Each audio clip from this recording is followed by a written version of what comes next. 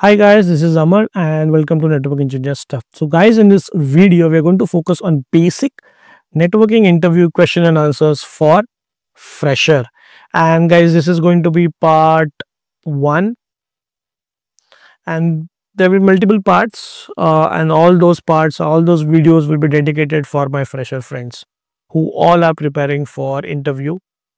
So let's start with question number 1. Question number 1 says, what is a network? So guys, this is a very basic question, but I thought it's a very important question that every guy should know whenever he is approaching for networking interview.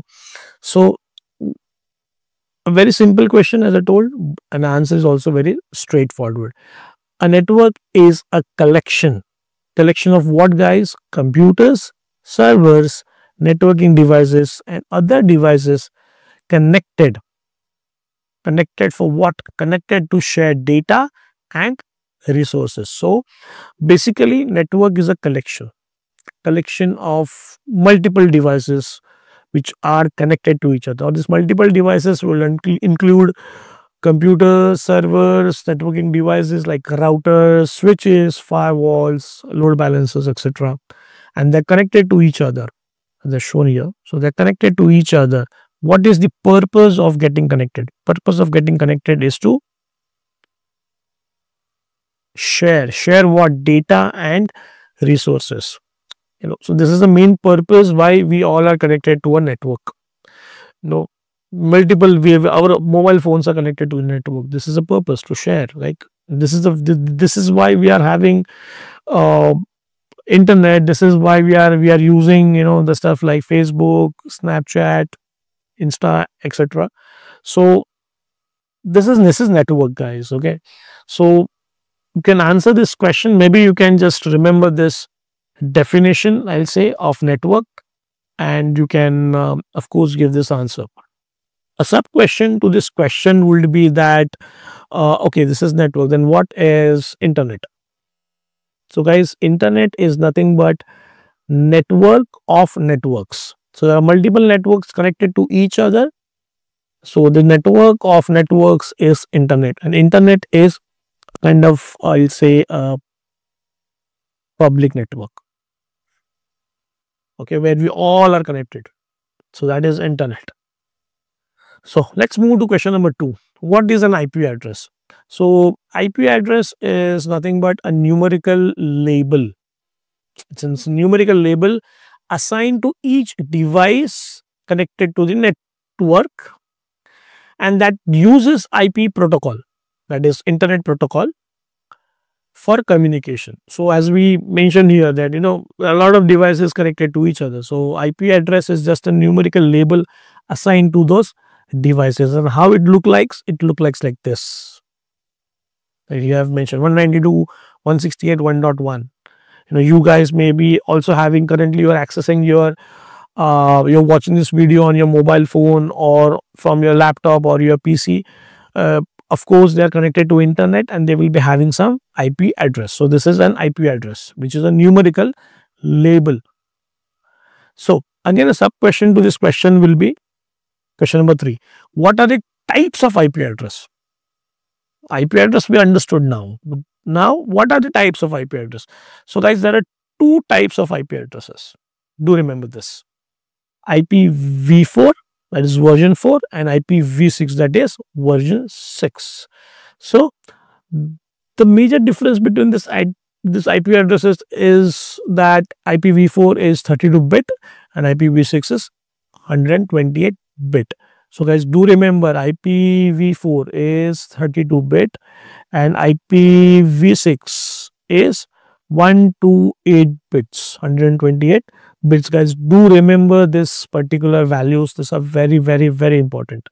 And how they look, you can see over here that this is how an IP address, IP version 4 address looks, IPv4 address looks, and this is how IPv6 address looks. But the major difference what you can mention is this particular point, that is 32-bit and 128 bits. So this is very important, guys, to remember. Let's move to question number 4. What is a subnet mask? So subnet mask, guys, now we have seen IP address. Okay, so this particular IP address, now let's say this is an IP address. Okay, so this IP address will have some portion in network and some portion in host part. Okay, so the subnet marks basically determines this. So a subnet marks determines the network, I mentioned here, the network and the host portion of IP address. Now the subnet marks looks like this. So we just saw how an IP address looks like. So subnet marks looks like this. You can just refer to this conversion. So this is in binary. So this is how it is converted to from binary. So this is 255. This is 255 255.0. So the first 3 octets are all ones. Fine. So the first 3 octets will belong to the network part or the network portion, and the last octet here will be host portion. So subnet mask determines the host and the network and the host portion of an IP address. So guys, do remember this answer. Let's move to question number 5. What is a hub? So guys, a hub is nothing but a layer 1 device. Okay, so when we say layer 1 device, this is a physical layer. I have a dedicated question for that OSI layers. So we'll go through that also. So layer 1 is, guys, nothing but a physical layer, and hub is a layer 1 device. So basically we say that hub is a dumb device. So guys, this is hub. You might have seen, guys, this hub device in your college, in your computer labs. You may be having such hubs. So these hubs are nothing but the devices which are used to extend our network. So basically the purpose of having the hub is that only, just to extend the network. That is the main purpose. So what exactly it does, it just, whenever a signal comes to one port, it basically boosts it and it forward it to all the ports. So it do not have any such intelligence with it. So that is the reason why we call it as a dumb device. Okay, like our switches or routers or firewalls, load balancers, they have some intelligence. Okay, they are intelligent enough to decide where to forward that data, where to forward that packet. So it have that intelligence. But this particular device, hub, don't have that intelligence. So that is the reason why we call hub as a dumb device. It just boosts the electrical signal received on that port. Nothing else it does. Let's move to the question number 6. What is a MAC address? As we have seen, IP address, I forgot to mention one point here, guys. In IP address, I don't think so I mentioned that point. Okay, I'll mention here. So IP address, guys, whenever we say IP address, so IP address is basically layer 3 address. And whenever we say MAC, so MAC is a layer 2 address. So do remember this point. IP address is a layer 3 address and MAC address is a layer 2 address. So do remember this point. So MAC address, basically it's an unique identifier assigned to network interface for communications on the physical network. So it will have some number like this, some hexadecimal stuff. So every device, like your PC or your mobile phone, every networking device will have a MAC address, and this is layer 2 address. This is used for communication. Both these addresses are used for communication, but they works at different layer. IP address is also used for communication. MAC address is also used for communication, but they do work at different layers. MAC address work at layer 2 and IP address work at layer 3. So that is the reason why MAC address is known as layer 2 address. I've mentioned over here, or the physical address we see. Okay. Let's move to question number 7. Okay. So question number 7 says, what are the 7 layers of OSI model? So these are the 7 layers of OSI model. Guys, OSI is nothing but open system interconnection model. So this is basically a model, standard reference model prepared that how the communication should happen. So there are different layers in that. So the very first layer is physical layer, then followed by, so this is layer 1. Layer 2 is the data link layer. Layer 3 is network layer. Layer 4 is transport layer. Layer 5 is the session layer. Layer 6 is the presentation layer, and layer 7 is the application layer. So you have to remember this in this particular sequence only, in this particular order you have to remember it. You may use this particular I will say thing to just remember. It depends upon you. So do remember it like physical, data link layer, network layer, transport layer, session layer, presentation layer, and application layer. So you have to remember this particular I'll say layers in that particular sequence or in this particular order. So in the coming videos for this particular freshers interviews, I may include some questions related to this particular layers. But you are a fresher and you ask this question, you are asked this question, guys, what are the 7 layers? You should be able to answer this. This is critical. This is very, very, very important. I'll say very important. Okay. So this is a very important question, guys. Do remember this 7 layers. Let's move to question number 8 now. Question number 8 says that how to check IP address assigned to a PC or a laptop. A very basic, but again, you should know the answer. You should know the command. The command is IP config. Okay. So if you give this command, you will know the IP address assigned to your PC, and or your laptop. So this is the answer, and it looks like this. Most of guys will be aware, but I thought that I should mention this question.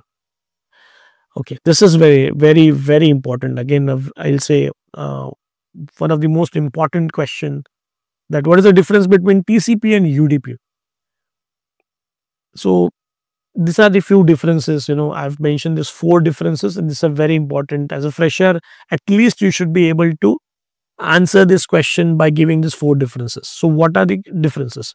So TCP, guys, the type of this protocol is like, it's a connection oriented protocol.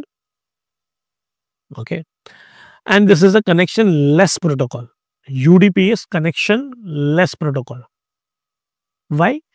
So that is the reason why it is not reliable. UDP is not reliable. If the packet is sent, whether it is received or not, it don't care. So that is the reason it is not reliable. But in TCP, if the packet is sent, it should be received. If it is not received, it will resend it. So that is the reason why it is yes.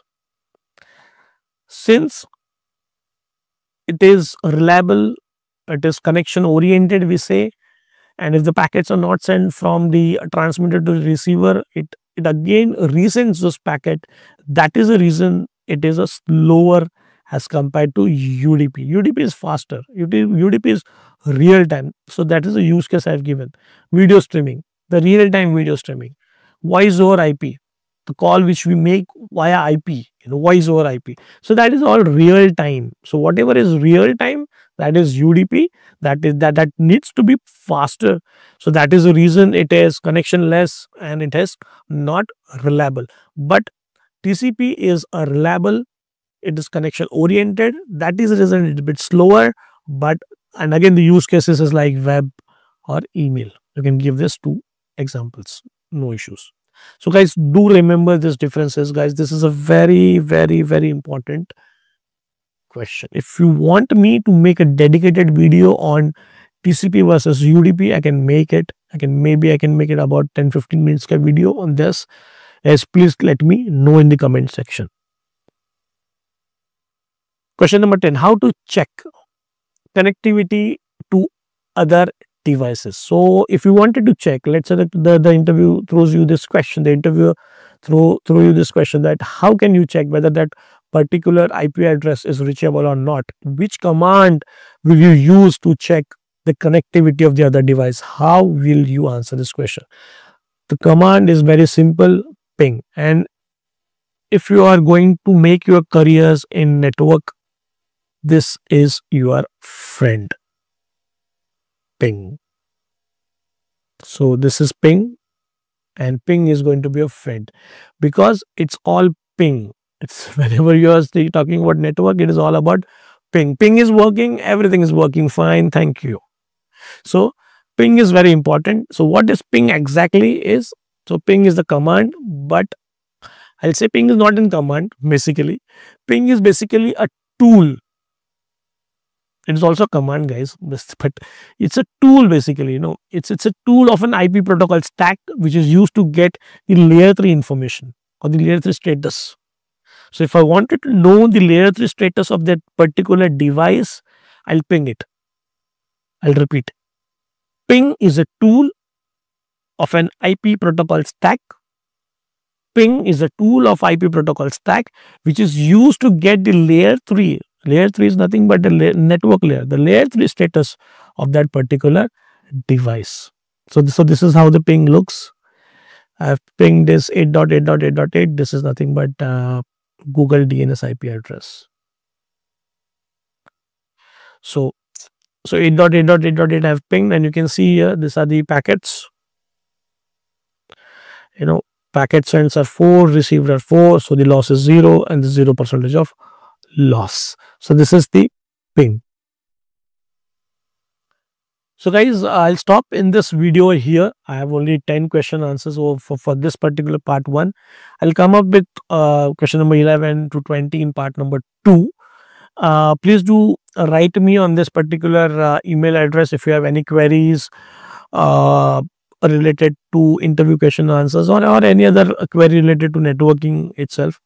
You can mail me on networkengineerstuff@gmail.com. If you want any notes, something like that, you can just mail me on this particular email address. I will try to provide you with that notes, and it's all free. You can also WhatsApp me on this number. This is the number. You can WhatsApp me on this number. I'll try to reply on this number also. I can provide you with that notes and every stuff what I provide you on email. I can provide you. I'll try to provide it you on WhatsApp also. So I'll stop here in this particular video. I'll catch up you in the next video, guys. Till then, work hard, be prepared, do practice your labs a lot. I'll come up with more videos, more question and answers. We'll meet in the next video. Till then, bye, thanks, and have a nice day. Thank you.